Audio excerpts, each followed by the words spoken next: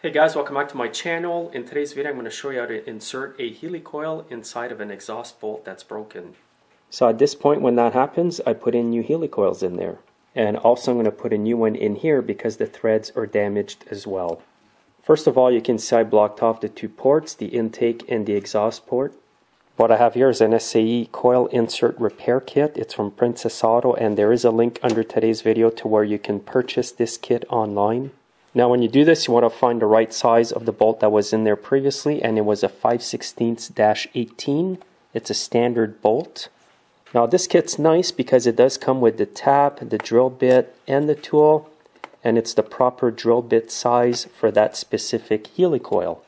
So in that case, I'm just going to insert this bit in my drill, and I'll be drilling approximately 1 inch inside there. And it's not a bad idea to add some cutting oil on your drill bit. Now when you do this, you want to drill as straight as you can.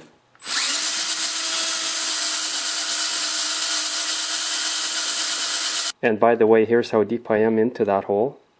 Just about less than 1 inch. Now I'm going to drill the next one. This one should be easier because there is no bolt left in there.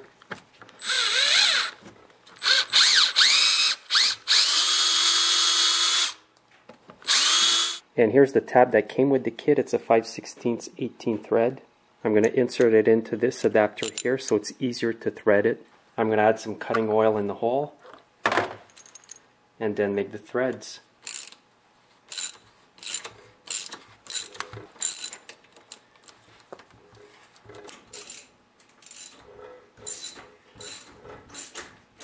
Now I'm going to repeat the process in the other hole.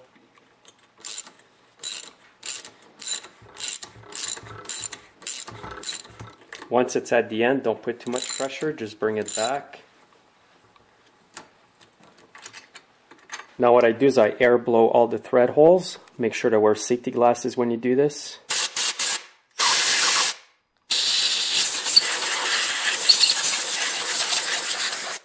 And now you can see that the threads are beautiful in there. Now you want to reach in your kit, grab the tool, and grab one of the inserts. Now you want to insert the coil inside the tool like this.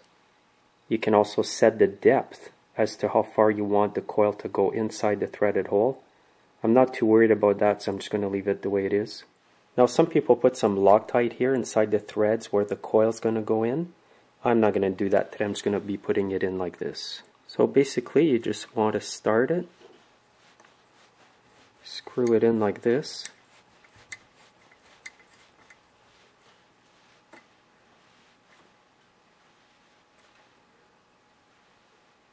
And now it's in there pretty tight, and I just pushed a little bit further.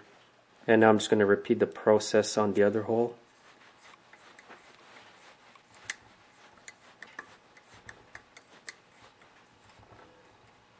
And here you can see how deep the HELI coils are in. They're not in all the way, but they will suffice where they are. They are in there nice and tight, which is good. And now don't forget to remove the protective foil.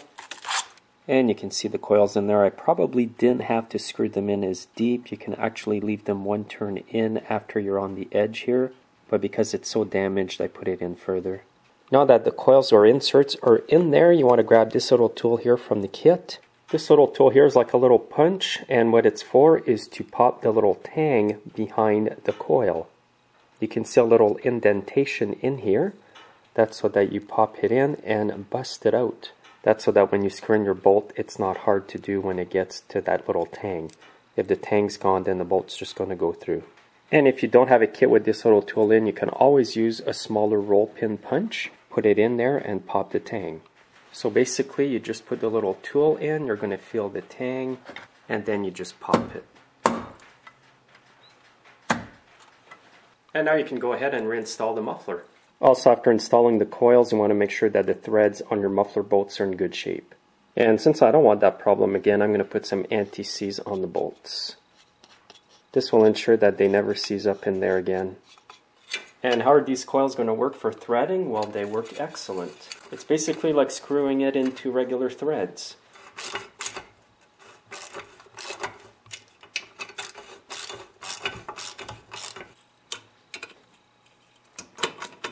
And even with the coils, I was able to tighten up the bolts properly.